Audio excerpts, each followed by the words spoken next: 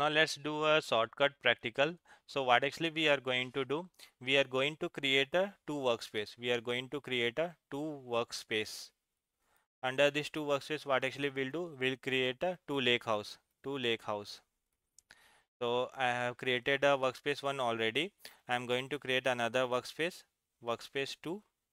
Under this workspace, we are going to create one more lake house, lake house. Now in this lake house, we have a files and the table, files and the table. Now what actually I want from this particular lake house, from this particular workspace, whatever the file is there, right? I want to access here.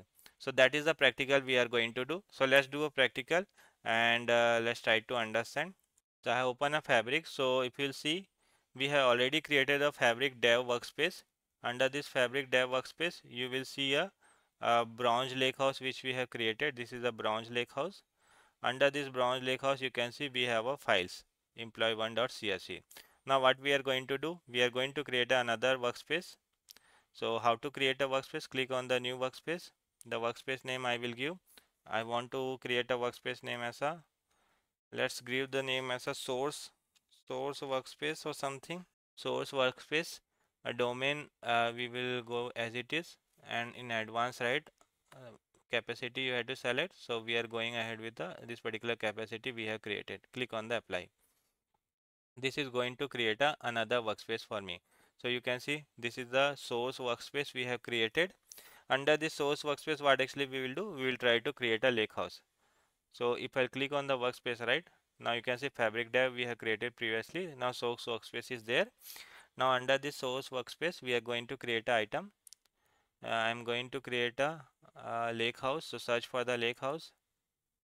This is the lake house. You had to give the lake house name. Here also I will give the name as a source LK. Source LK is nothing but a source lake house, we can say. Click on the create. This is the name I am giving. Now here we will try to upload a file. Now source LK, whatever the file we will upload, right, we will try to access it from a different workspace.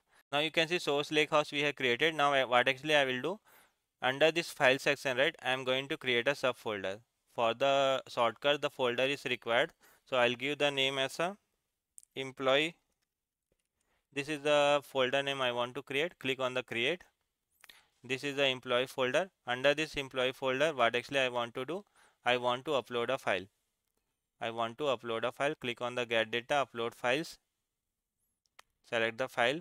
Let's try to upload a couple of files. And I want to upload a employee department. These are the file I want to upload. Click on the upload. Click on the upload. Now if you'll see, couple of files we have uploaded. So we have created one folder employee and couple of files which is available here. If you want to see, if you click on this, you will be able to preview the data also. In our source lakehouse, we have a couple of files which is available. Now what actually I want from this fabric dev workspace, what actually I want to access a data which is available into another workspace. I want to create a shortcut. Now I want to create a shortcut. So click on this, click on the new shortcut. You can see internal shortcut within a Microsoft OneLake. If you want to access, if you want to reference the data, you can select the OneLake. External sources, Amazon S3 and all. So within a OneLake we want, right? So click on the Microsoft OneLake. Now you can see two Lakehouse is there. So I'll click on the source Lakehouse. Click on the next. Under the source Lakehouse, right, in the file section, we have this particular employee folder. So I'll select that. Click on the next. Transform your data. We don't want to transfer, so click on the skip. Click on the create. Now what will happen? One shortcut will be created. One shortcut will be created. Now you can see one shortcut has been created. You can see this particular icon, right? This particular icon, this is for the shortcut. Now even though your data is available in a different workspace, right, from here also you can access that. We can see the same kind of the data. Now we have created one shortcut for the file which is available into another workspace. So in another workspace we have a couple of files, right?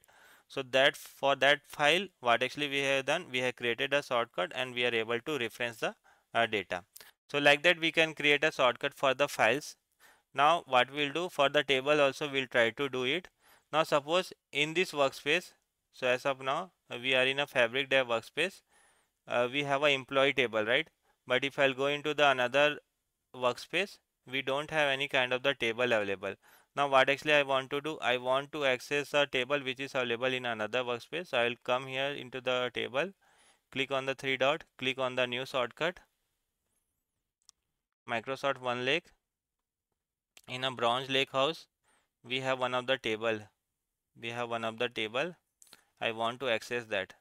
Click on this, click on the next, click on the create. Now in this case, what will happen?